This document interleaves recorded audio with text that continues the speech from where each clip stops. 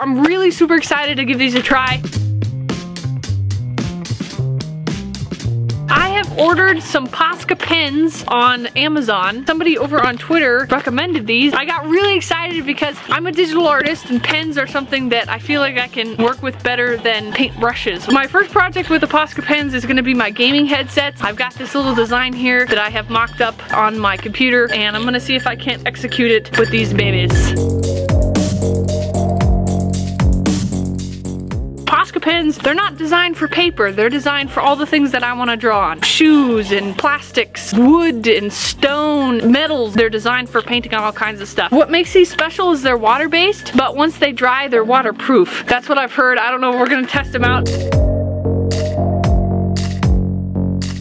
All right, I got them all done.